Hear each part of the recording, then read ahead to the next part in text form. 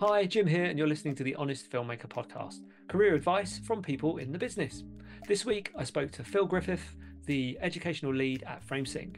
Framesync is a virtual production company who helps storytellers by offering a full service consultancy, from creative planning to on site delivery. They have a development arm creating tools for the industry and a series of courses helping to upskill creative practitioners in all things virtual production. This is a great one if you're interested in virtual production. It's something you don't know a lot about. I really grill Phil on all of the ins and outs of it.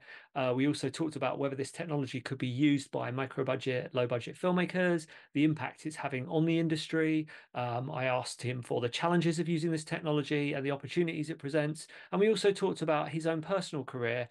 He was previously a music teacher and now he's working in this brand new industry. Enjoy. So, first of all, for those who don't know, tell me what virtual production is. Virtual production is really a kind of umbrella term for lots of different technologies and lots of different techniques. So the way I like to think about it is it kind of breaks down into like a couple of different areas. So you might want to think about visualization to begin with. That might be like previs, post-vis, tech-vis. You might want to think about motion capture or performance capture. You might want to think about like a hybrid approach, where you might have a green screen and tracked cameras.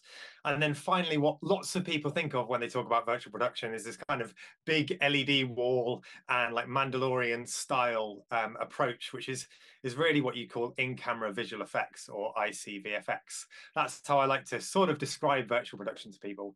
Right. It's not just one thing. It's lots of different techniques, lots of different technologies. Right. Okay. But I guarantee the thumbnail for this is going to have a big picture of an LED screen on it, because, like you say, that Yeah, is what yeah, you immediately 100%. think of. And it is kind of, I guess, am I right in saying that is the sort of latest bit of kit within these things you're talking about? That's the most newest part of it? Yeah, I think it's the part that where lots of technologies have suddenly, in the last 5 to 10 years, have got good enough to be able to make a real difference to film. So the quality of LED has increased, the quality of 3D tracking has increased, the quality of render engines and computer power has increased, and therefore you can do things that you couldn't do 10 to 15 years ago.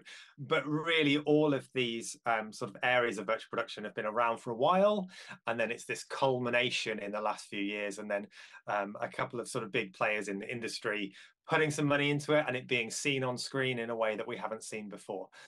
So yeah, that's why lots of people are now talking about it. Yeah. And do you think is it changing filmmaking, or is it just a tool in a box that people use, or is it sort of changing everything? Yeah, I really try to think of it as a tool. It's a storytelling tool.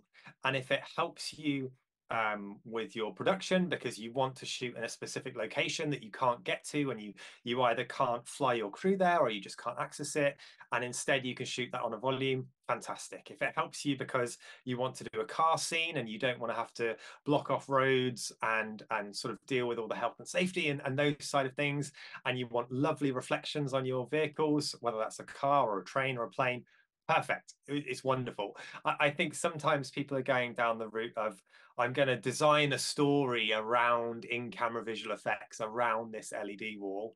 But really, I think storytelling should come first, Mhm. and you should have a great story and then work out what technology do you need to support the telling of that story. Yeah. Yeah, that's the way I like to think about it. Yeah, no, absolutely agree. Out of interest, has a film been entirely shot on one of those yet, to your Yeah, knowledge? I can't think of one that I could sort of stand here and say, oh, it's Mm. entirely on an LED volume. There are shows such as 1899 where a significant part of the story and the filmmaking is based around sets within that LED volume, Mm. but that doesn't mean that everything has been shot there. So Yeah, yeah, not yet as far as I'm aware. not Happy to yet. be corrected though. Yeah, it's a challenge. It's a challenge. Maybe someone will Yeah. accept it. So obviously I've got my micro budget, low budget hat on. Is this accessible to people with less money to make their film or not? This kind of technology. Yeah, I think it's becoming more accessible. I think you have to think carefully about what you're trying to achieve. And again, I think the big barrier is that people see a huge LED volume and there's obviously an associated cost with that huge LED volume. But the reality of us working in the industry is that you don't always have to have a huge LED volume to get what you want.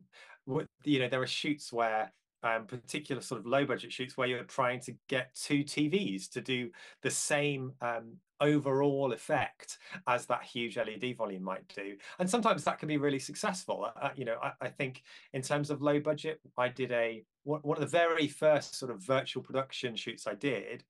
I took Unreal Engine and I'd made an environment in Unreal Engine along with one of my colleagues. And we then had a green screen background, but we tracked the camera position and then we composited sort of this 3D environment onto our footage in post-production. Now, really, that's still virtual production because we're still tracking a camera using a real-time environment. We've got sort of real physical sets and actors and everything in that, and then we've composited it in post-production. So that workflow cost less than £1,000 and we got a really great music video out of it. I think it just depends where your expectations are. If you want to film a car commercial and you need an LED volume that wraps all the way around your car, there is an associated cost with that. If you're really clever with how you line up shots, maybe you use maybe you use a smaller amount of LED, maybe you use a TV, maybe you do some rear projection or some front projection, and all of those other technologies that still fall underneath that virtual production bracket and are still, I think, really accessible. I think especially low budget filmmaking, thinking about projectors and how you can sensibly use a projector is probably a great place to start. Yeah. But I don't want a projector. I want that big LED screen. That's what I want. I mean, that's fine. In which case, you can have that big LED screen, and you can think carefully about how you want to use that, and then you can work out whether there's a budget for that. Sure. So then just thinking about it, because it's this new thing, and I know I'm focusing just on the LED screen, but it feels like it's the thing that people have most questions about. Say I book this, I've got a bit of budget, I book it for a day. What am I paying for? Do I have to have special people there to work it? Can a regular DOP turn up? Is he going to know instantly how to get his head around it? Are there data wranglers? What are the sort of costs associated and personnel I need to make it work? Yeah, sure. So studios often are providing all of the crew in order to make that system work. And I think what's really important is to understand that people like your DOP are still an integral, absolutely important part of this overall process. And what you're getting when you go to that volume is probably the volume itself, the technology to run the volume, and hopefully some people to run that volume as well, unless you say you don't need them. But most of the time, they're coming as part of this package. And the thing that's most important, and I try and do, and we at Framesync try and encourage people to do, is to think about pre-production and the planning in the pre-production stage and working with whoever's on your volume to make sure that the content that you put onto that wall looks as good as it can do. Do you, for example, need a 3D environment? Or could you get away with two-dimensional plate footage? Maybe you're just trying to do a car scene and therefore you don't actually need to build a 3D environment in Unreal Engine or Unity or various other programs. You actually just need some two-dimensional footage playing back to give the effect of the car moving. And depending on which you're going to, you might find that it's actually cheaper to run two-dimensional footage than it is to build a fully 3D environment. So it's trying to work with the sort of virtual production team to figure out what's the best way forward for your particular story. Yeah, that's a good way of thinking about it. Yeah. And just thinking about that, because I sort of watched, when I knew I was going to chat to you, I watched a few clips as you do, and I watched some stuff from the Batman. And like you say, there were some shots of him on a motorbike where the background was just blurred stuff because he's on his motorbike, which looked really cool. So you kind of, I guess, you can get away with some stuff. But looking at the Unreal Engine, everyone talks about it. So we know, do you have to pay for Unreal Engine? Where do you learn to use it? Can I watch a bunch of YouTubes and figure it out, or do I need to go on a course? Yeah, sure. No, great question. So, at the moment, Unreal Engine is still free to download. My understanding is that there is going to be a licensing for which I don't have personally all of the details as I don't work for Epic Games, but they are visible online. I think it's to do with whether you're as a studio you're hitting about £1 million for your project. But please check that out. Don't hold me to that. But the one thing I would say is that you can go onto the Epic Games website, download the Epic Games launcher, and then you can install Unreal Engine from there. At the moment, as of where are we? April 2024. Most of us are working in version 5.3. 5.4 preview has just come out. Yes, there are loads of tutorials on YouTube. There are various courses from lots of different providers. You can go and figure it out. I've personally just really enjoyed exploring that as an avenue for creativity. And yeah, now I get to use it in my day job as well. So Yeah. yeah, it's fun. And is there anything you would liken it to? Is there any other programs a filmmaker might use you'd liken it to? So I guess if you've ever done any 3D, you might have used Blender before because that's also free. And so I think there's really good comparisons between Blender and Unreal Engine. And if you've done game design, you might have done that in Unity or Unreal Engine. So there's a comparison there. I think there are comparisons. So when you start getting into the sort of camera positioning and lining up camera shots, that's still timeline based in a part of Unreal Engine called Sequencer. So that's similar to working in DaVinci Resolve or Final Cut. So I think Unreal pulls lots of different threads from different programs, I guess.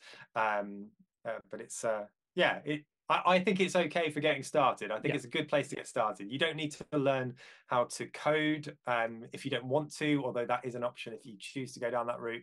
And I think even just getting some pre-visualization practice in, blocking out different scenes, that's a great place to start. And am I right in saying you do have to pay for assets? So if you're paying for, or is that all free as well? So if I want a certain type of tree, have I got to pay for that, or how's that work? So the way I would look at it is you can pay for assets, but Hmm. you don't have to. There is a huge Epic Games marketplace in which people have uploaded things that you can purchase. One thing just to say about that is every month there's a free selection of assets that Epic Games give out. But the real I would say one of the best parts of Unreal Engine is the Quixel bridge and the Quixel assets, the Megascans asset library, because there's 15,000 or something different assets that you can get for free. You can download them in a variety of different resolutions and just bring them straight into your game. And I would say I've done that 98% of the time for building levels. I think I've probably bought 2 asset packs, maybe 3 in total. You don't have to pay money to get started here. I would say just get started, download it, and have a go. Have a go. Okay, so then that brings me on to the next thing I would worry about as a filmmaker, uh, copyright, legal stuff. So if I guess I would get somebody in who's an expert on Unreal Engine. They'd create my backgrounds. I'd have the same sort of contract I'd have with any special effects person, I'm assuming, because that's their work on screen. So with those assets, do I need to worry about that? Do you think is that something I've got to keep track of what assets they're using? Are the people who created those assets going to come after me if I've used them in a feature film? And am I allowed to use them in a Sure. feure film? Yeah, so my understanding with the Megascans assets, and please do read the T's and C's Yeah. before taking this to print, everyone. But uh, my understanding is it fits under the Epic Games license around whether you're paying after you've got a successful product. That's my understanding. Mm. I've never needed to really explore that avenue. I would say that lots of the time when you're working, you're likely to work with what's called a VAD, which is a virtual art department, just in the same way that you would work with a normal VFX house, Mm. and you would have an agreement with them that says the assets that they're making are for use on your film and possibly only on your film, depending on what agreement you make. So I think that's not something to worry about. That's just a question to ask and a T's and C's to check if you're, yes, that's Yeah. what I would suggest. T's and C's. And then looking, what's the future? What's in store, like further down the line for this? Do you think? Where's it going? Yeah, I think we're always working towards photorealism. How real can you make that LED wall look? There's an awful lot of research and exploration into the color pipeline at the moment, and how does an LED wall reproduce color, and how accurate is that in comparison to sunlight at different times of the day. We've got sort of in the process of being launched at the moment are a number of new LED processors and LED panels, which should effectively more accurately reproduce light. And I think that will be really interesting for DOPs, and anyone who's and colorists and DITs and anyone who's got a particular focus on the color accuracy of an LED wall and how to manipulate that color to get the best out of the LED wall. I think that's particularly interesting. I think there's some there'll be some interesting steps around generative AI and how that can produce either environments or what would be called 2.5D, which is kind of where you have a series of static images that are stacked in a three-dimensional world, and that will be interesting. I think another possible offshoot is the development of machine learning techniques for rotoscoping, and maybe that will get to the stage where you're using an LED wall, but you're really using it to capture light and light from the scene, and then possibly you rotoscope your actor anyway. That happens at the moment. There's there's a whole host of really interesting things sort of happening, especially even if you just take graphics cards and how great a now consumer graphics card is in order to produce these environments. You're saying earlier about sort of low budget and entering this world. If you're particularly interested in sort of computer generated imagery and animation, that you can now get a graphics card for cheaper than the graphics card you can get can do more than it's ever done before. And just rendering a CG video from something like Unreal can be quite an incredible storytelling device. So yeah, lots of areas, lots of things, exciting times. But then flip side, what are the sort of challenges and the downsides? Yeah, I think the downsides are that or maybe the challenge is that we're combining lots of technology and we're pushing that every single day to tell creative stories. I must say, though, I don't think that's any different from any other time in history. If you track back over the history of ILM, for example, and there's a fantastic documentary about that history, every time they make a movie, they're trying to push things forward. And that's really the same as what we're trying to do in virtual production. If you look at the behind the scenes for The Flash and Aquaman, in the way that they had an Insta360 camera recording above one actor.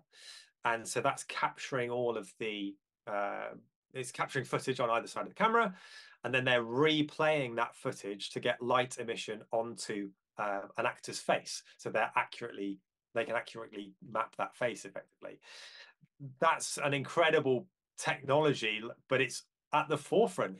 And because no one had done that, as far as I'm aware, no one had tried that technique before The Flash, and it was it's challenging.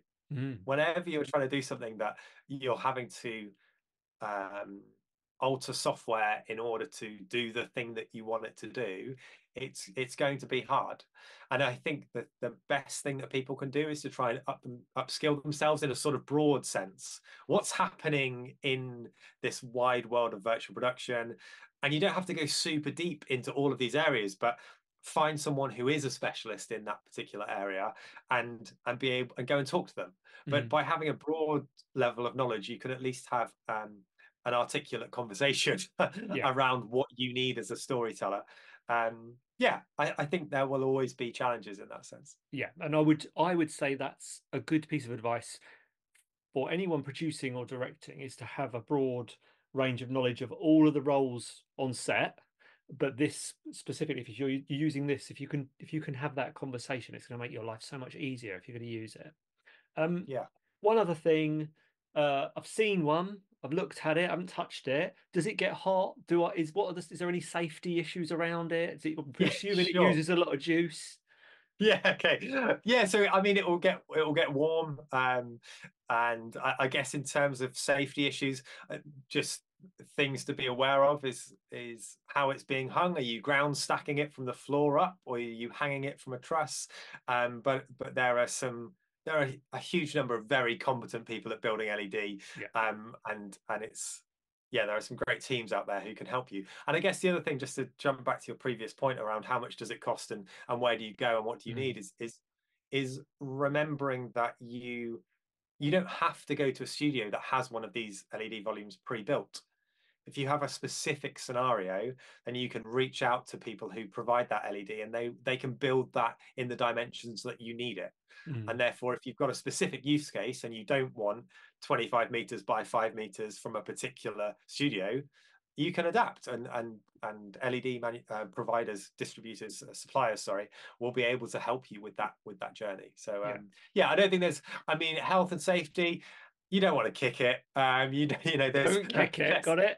Right. Yeah, we got I that. Don't kick it. yeah, I was somewhere the other day, and I someone had clearly walked along and hit the LED with something rather sharp. So I ended Oh, up, and so they basically took some pixels off of one of the yeah. panels and ended up swapping it out. And yeah, the accident, I would say accidents happen, but equally you're dealing with an expensive piece of equipment. But I would say everyone on film sets I've ever been on, they're well versed in not touching other people's equipment, and Mhm. just making sure you're respectful of who's around you and what they're doing. So Yeah. So the other thing I was going to say was presumably companies that have got these LED uh, volumes set up aren't being used all the time. So maybe there's some space there for a micro, low budget filmmaker to say, hey, it's not being used this weekend. Can we come in and get a bit of money off? yeah, I would absolutely agree with that as an Mm. opportunity. And I would certainly say that if you have an LED volume in your area, either with a professional studio, a university, a test site, any of these things, and you're interested, just get in contact and say, look, I'm really interested in how we can use this. Is there a way we can work together? And as a storyteller, be inventive. Is it that they can let you use the volume, but they get publicity um, from when you publicize the film? How benefit in kind? Is there anything that you can do to help them at the same time if they're trying to build the studio? Is there a reduced rate they could give it to you for?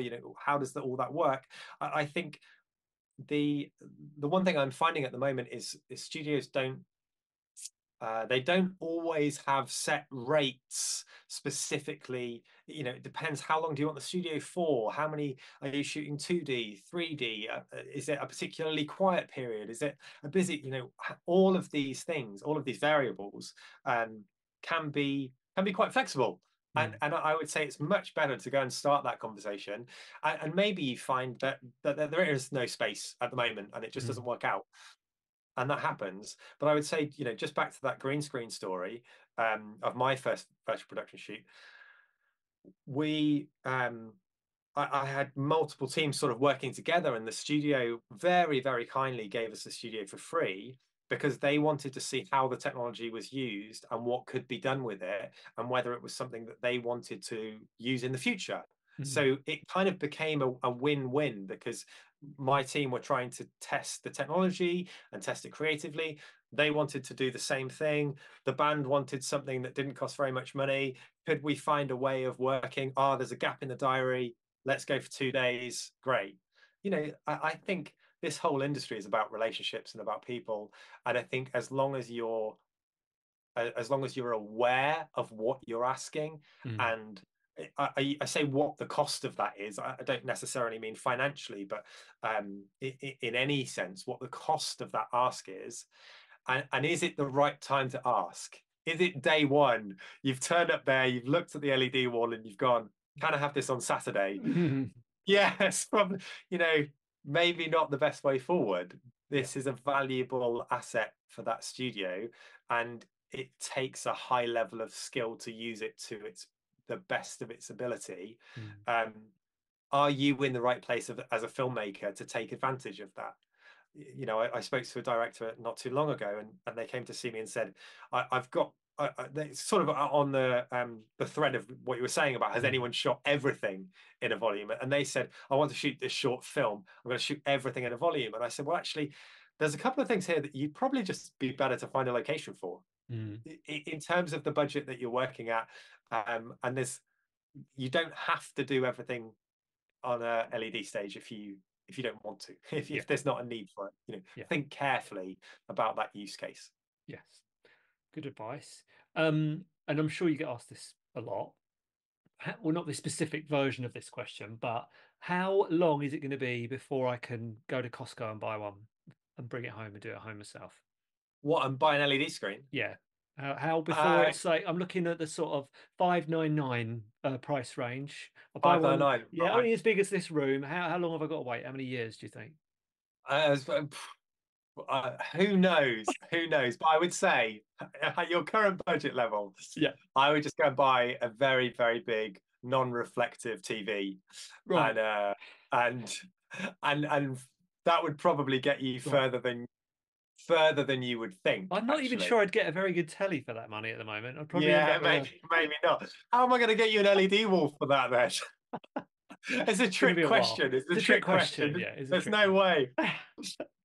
Um, so then the other thing I was interested to ask you about was because when I met you, you talked about having a different career before you got into this game. Yeah, And it yeah, was, I guess my interest was, wow, because this is a new technology, are there new careers opening up into it? So it was really just a bit about your own journey into this. yeah, yeah. Sure. So I was a teacher for about 10 years. Mm. Um, I was taught music and music tech, and then was head of music technology. Head of music at a few different schools, and worked my way up into working in a sixth form, and then decided that I just really wanted to change. I really wanted to move into really film, TV, video, media production, somewhere around that. So I worked for a video production company for about 18 months, and then about 18 months ago from now, I just decided that I really wanted to push into the film, TV, and live events using all of this sort of virtual production technology, for want of a better phrase. And yeah, did a lot of learning. Took as many sort of courses as I could. I do a lot of reading, did a lot of experimenting with you know with all as much of the technology as I could get access to, whether Mm. that's Disguise or Pixera or Unreal Engine or Blender, or just really to try and grasp that broad brushstroke. And I think the benefit for someone like me coming into the industry at this point is that I bring I bring other skills. So I bring people skills and management skills and production skills. And now I have a technical aspect within this world of virtual production as well. And that combination has really helped me, Mm. because it means I can talk to lots of different stakeholders and pull their creative ideas into a virtual production space, but I can also work with bringing my team together to make sure we get that delivered. Mm. And that has helped me a great deal. I think in terms of, are there new roles? Yeah, I think there are new roles, in terms of how the sort of game engine approach of something like Unreal Engine has combined with the film and TV approach of being on set. So things like being an Unreal Engine operator on set wasn't really a thing 10 years ago, as far as I'm aware. I can't track back for the first time Unreal hit a Mm. scene, or hit a set. That's a new position. Something like a virtual production supervisor, as it's kind of being called at the moment, is really, again, a newish position. Mm. Um, I think that there's um, maybe a slight misunderstanding about the skill level required to do some of those things. Mm. It's not as simple as day one in film and TV, day two virtual production supervisor. Mm. Um, there's a lot of learning that takes place, and there's a real balance between the complexity of the technology and the system and making it all work, and ease of use. And at Framesync, we're doing a lot to try and make that ease of use a focus, both for universities and for DOPs and directors on set, and trying to enable filmmakers to do what they do best. But there is still an awful lot of technology that goes on under the hood, and that's why having specialists there to bring the best out of you as a filmmaker is a really good idea. So yeah, that's a little bit about me and how I've kind of got into this. And yeah.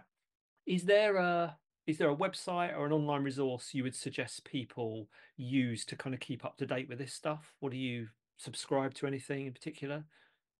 I think if you're trying to figure out words, there's something called VP Glossary, which is a great it's a glossary of words within virtual production. There's a group called Starting Pixel, which is a group of professionals who are all really working in virtual production. There's Framework, which isn't specifically about virtual production, but is about wider immersive technologies.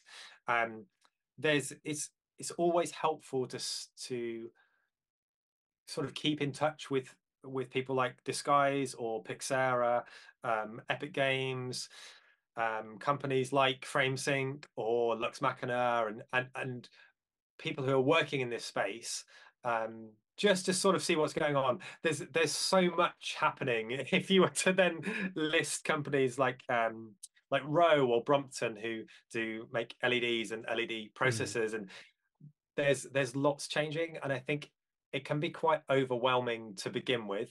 And so it's worth thinking about, once you've got a broad brushstroke of understanding which elements go into virtual production, which bit are you most interested in? Are you most interested in the 3D world creation? Are you most interested in the media server that might run it? Are you most interested in the tracking system, the camera tracking system?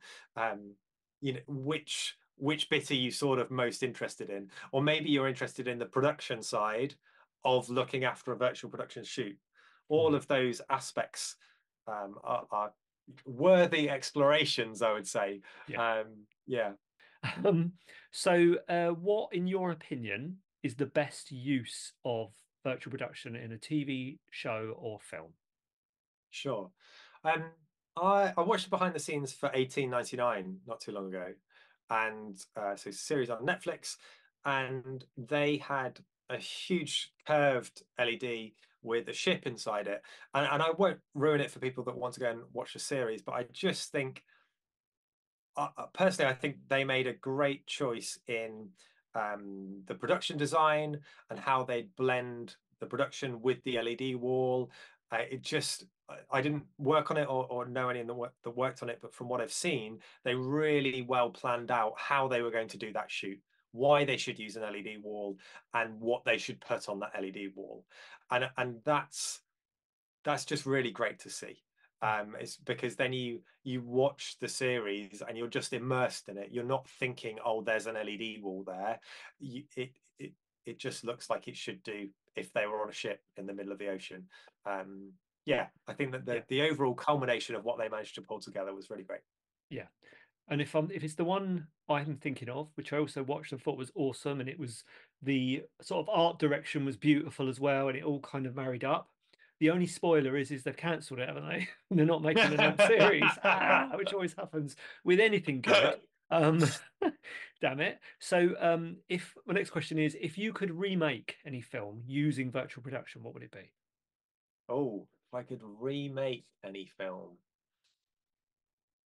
I think the thing I'd be tempted to sort of remake would be kind of any movie in the 60s where there's a car and there's a rear projection and it's kind of not matched at all to what's happening in the scene. But I'm also sort of quite nostalgically fond of those things and looking back at some of the James Bond movies and thinking, you know what, it doesn't look realistic, but Sean Connery's there, and I'm in the story, I'm in the moment, and I still believe it, and that's what we're always really aiming for. So yeah, there we go. That's what I do.